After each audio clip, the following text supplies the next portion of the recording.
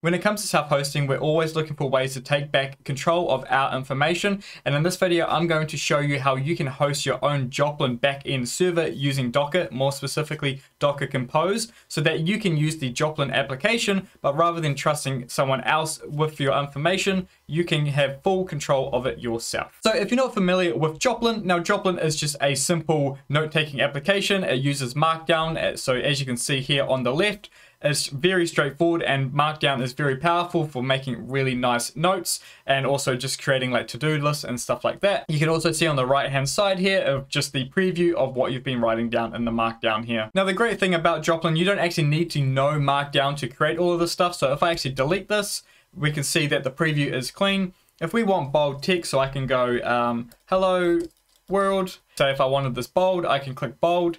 It will do the Markdown for us, so it's all there. So we can use all of the features at the top window here to do the Markdown for us. But if you are comfortable with Markdown, then you also have that full control to do, a heading if you would rather do that instead. So the main difference here is that rather than installing the Joplin application on, for example, this is my MacBook, and then saving the information into the cloud or wherever, the backend server for this is actually running on my home server. I'm not interacting with a cloud server in any way. This is all staying in-house. So as you can see, this is the backend server for Joplin, so the Joplin server that I am self-hosting. And you can see here all the notes and everything that I am running has been synced from the Joplin application and is being synced right to my backend server here. So what I'm going to do is I'm going to show you how you can get this backend server all set up, how you can connect it to your existing Joplin application, so you can tell Joplin, hey look, this is where all my notes should be synchronized to. So I just wanted to show you here, this is the configuration of Joplin.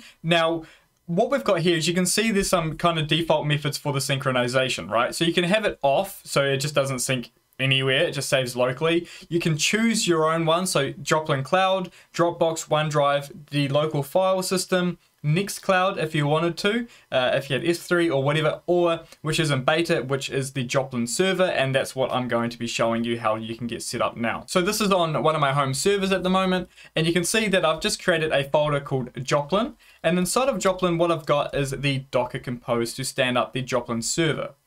Now, if we just have a quick look at this Docker Compose file, so a link to my documentation that contains this Compose file will be in the description of this video. There you'll find a full breakdown of the Compose file and just some things you should keep in mind and just what is happening in the Compose file, but I'll briefly explain it here as well. So what we've got here is two services that we're actually going to be deploying for Joplin. Now, keep in mind, we are not deploying the front end application for Joplin, right? Where you actually do your notes, that you can just download from the Joplin website, and I'll show you that in a second. And again, a link for that will also be in the description.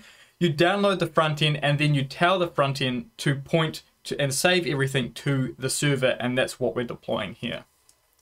So this contains a database, more specifically a Postgres database, right? So this is what we're going to be deploying, and the Postgres database is going to be looking for a data folder. Okay, now we want to manually make this, so we'll make this in a second before we run this deployment. The database is going to be running on port 5432, and we're going to set some environment values here. So we're going to say that the password for our Postgres is going to be just testing123. Please change this. This is just a placeholder value.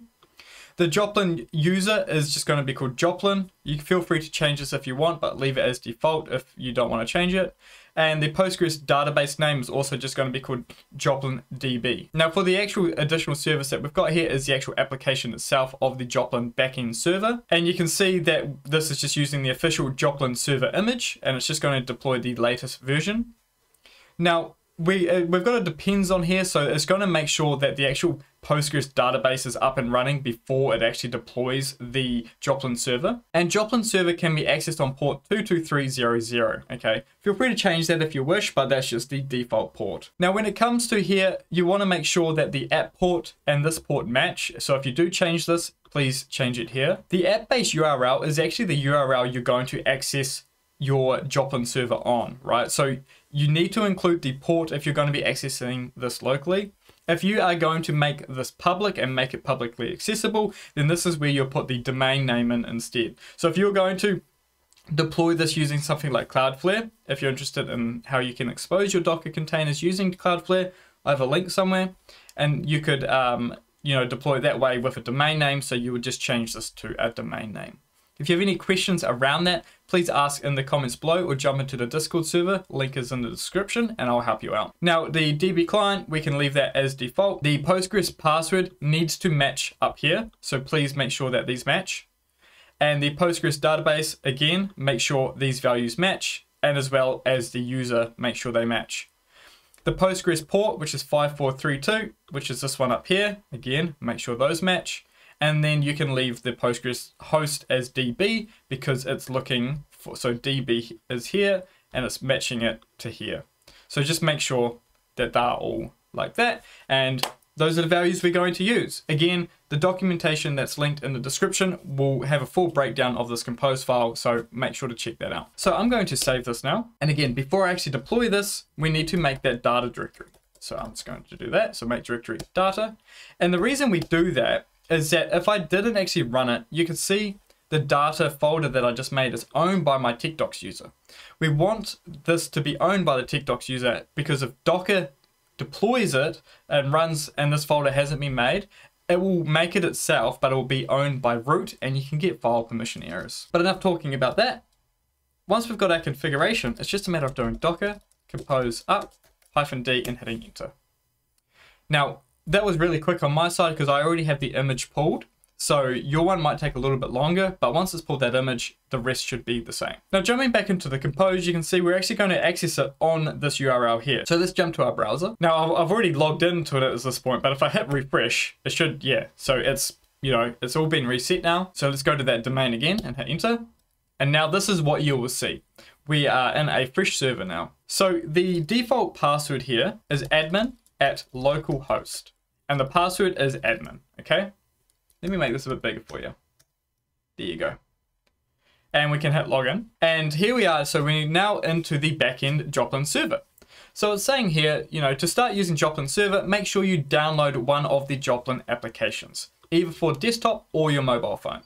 So if we go here, you can see Windows, Mac OS for, Silicon, and Linux. So you're going to be supported. And if you go into the App Store, say if you're on iPhone or Android or whatever, you can download the Joplin app as well. So I've already installed the Joplin app on my Mac, but if we just jump back to the Joplin server really quick, you can see the main thing here is telling us to change the password, right? Because our password is just admin. So make sure you click change it now and you change that password. Now if we click into items, you can see there's no items here because our Joplin application has not been synchronized to our server. So now let's go into our Joplin app. I'm going to assume you have installed it by this point, and let's get it configured to point to our Joplin server. Right, so I'm going to assume you've opened up your Joplin application and this is what you now see, right? So once you've got this here, what we need to do is on Mac, I'm going to click on the Joplin, but if you're on Windows or Linux, just look for settings and we're going to go into settings. And within settings, what we're going to want to do is click synchronization.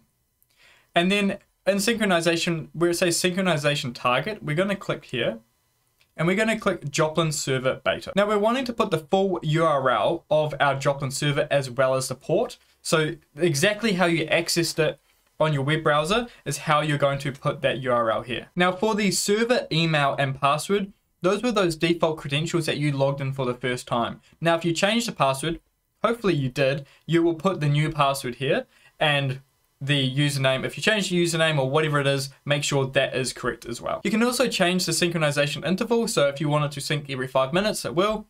Disabled if you would rather do it manually, and then the rest of the values are self-explanatory. I'm going to leave mine as 5 minutes. Great, so we've got all that all set up. So if I hit apply now, that should all be set up. I'll hit back. So everything's been synced. So if I go to our Joplin server now and refresh it in the item screen, we should see some values now. So I refresh and there we go. We can see that our markdown file has been set up now. If we go to admin and go to tasks, you'll see that there are a few cron jobs here. And what a cron job is just a task that's scheduled to run at a specific time. So you can see that Our Joplin server is pretty much going to be cleaning itself up over time. So it's going to make sure that the expired tokens are cleaned. It's going to compress old changes. It's going to delete, process the user deletions, all of that good stuff. So it's cleaning itself up in the back end as well. So under the users panel, you'll know how we configured when we logged in with our admin user, right? To sync it up to the Joplin server. Now, when you're going to have multiple people, you're going to ideally want to have a specific account rather than just admin being used on everyone's thing. So what you would actually do is add a new user, right? Give it its name, and then in the Joplin app, when you configure the backend server, you would use your personal credentials that you've been set up in your Joplin server instead, rather than just using admin everywhere. So I hope that makes sense on how you can create your own Joplin server to take control of the information that you're putting into Joplin, rather than putting it into a cloud provider or just saving it locally. It's just a way that you can access it regardless of where you are. If you've got any questions, again, ask in the YouTube comments or jump into the Discord server. Invite is in the description, and I'll be more than happy to try and help you as best as I can. Documentation in the description as well, which will help you with the compose file and a breakdown of what's going on. Thank you so much for all the support lately. If you made it through this far in the video, please give a like and a subscribe. That would be really awesome if you can do that. But yeah, I'll see you in the next video. Have a good one. Bye bye.